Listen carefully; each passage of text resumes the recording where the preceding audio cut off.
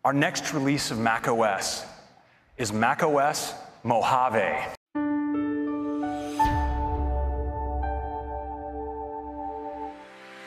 Hai, Assalamualaikum warahmatullahi wabarakatuh. Jumpa lagi dalam channel Mecnote Studio. So, kali ini kita akan backward. Kita akan tengok sejarah-sejarah macOS. Alright, jom kita tengok. So, kita kembali sejarah balik terjadinya OSX dipanggil. Alright, pada zaman tahun 2001.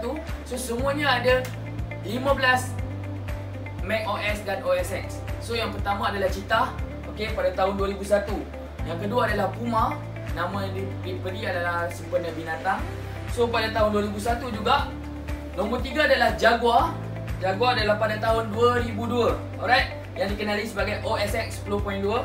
Dan yang keempat adalah dikenali sebagai Panther, juga sebagai nama sempena nama binatang. So, yang juga dikenali sebagai OSX 10.3. Alright, so yang seterusnya adalah nombor 5 adalah Tiger. So, Tiger ni diperkenalkan pada tahun 2005. So, dikenali sebagai OSX 10.4. So, seterusnya nama juga diberi sempena nama binatang, iaitu Leopard, pada tahun 2007, iaitu yang dikenali sebagai OSX 10.5. Alright, dan seterusnya juga Apple memperkenalkan OSX yang dikenali sebagai Snow Leopard. Snow Leopard ni adalah yang nombor 7. Alright, nombor 7 pada tahun 2009 yang dikenali sebagai OSX 10.6. Alright, yang ke-8 adalah Lion. Okay, Lion ni adalah yang ditubuhkan pada 2011, dikenali sebagai OSX 10.7. Alright, so waktu ni dikenali dah ditubuhkan sebagai iCloud, so 10.7. Alright, seterusnya adalah Mountain Lion. Mountain Lion ini adalah OSX yang ke-9. Alright, yang ke-9.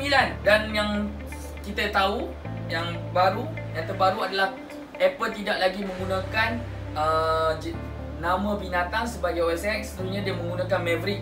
Alright, Maverick pada tahun 2013, iaitu OSX 10.9. Alright, and then selepas Maverick adalah Yosemite.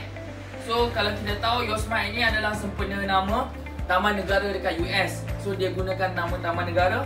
So, dia adalah pada tahun 2014, iaitu OSX 10.10. Alright, yang ke-12 adalah El Capitan.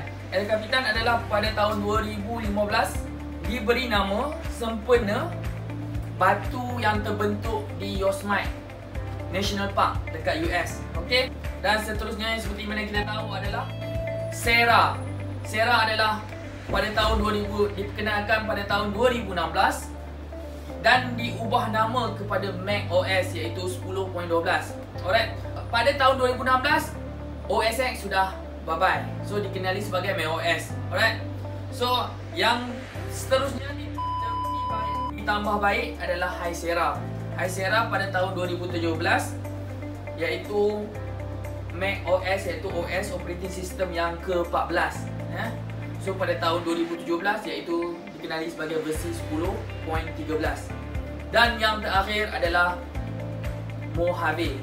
So, ejaannya Mojave dan diperkenalkan pada tahun 2018 dan juga dikenali sebagai versinya macOS 10.14. Dan yang kelebihan yang terbaru adalah dark mode yang boleh dimasukkan dalam Mojave punya versi. Itu sahaja 15 sejarah macOS yang saya dedahkan, saya kongsikan. So, jangan lupa like button subscribe YouTube, Facebook, Twitter dan Instagram. So, jumpa lagi dalam masa akan datang. So, bye-bye. Assalamualaikum warahmatullahi wabarakatuh.